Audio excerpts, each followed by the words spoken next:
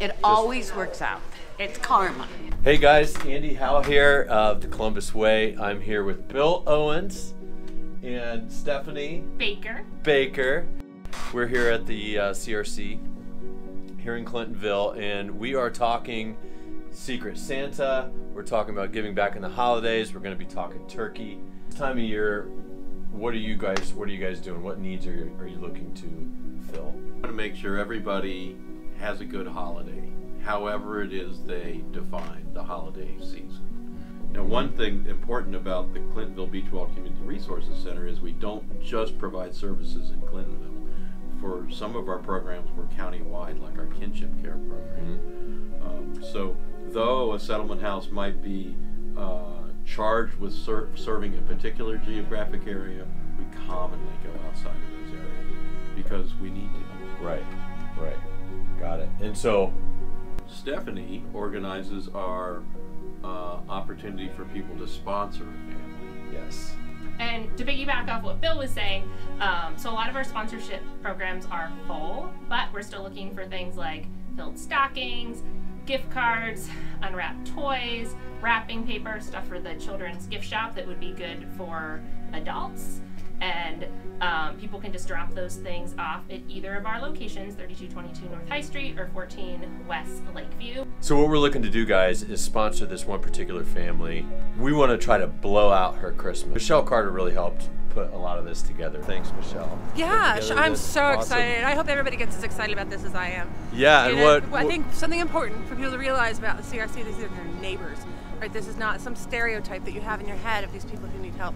This is our community. These are our neighbors.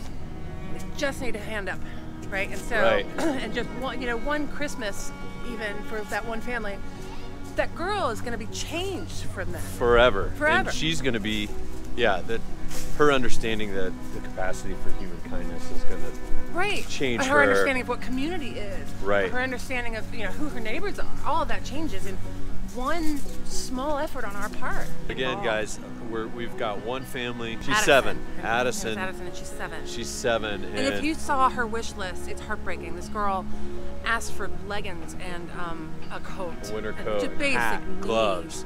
And instead, what we're going to do is we're going to give her a real Christmas, a real special Christmas, plus the basic needs. That she we'll put the list. You're going to do the shopping, right? Yeah. Yeah, and so our objective is to get as much help to Michelle as we can.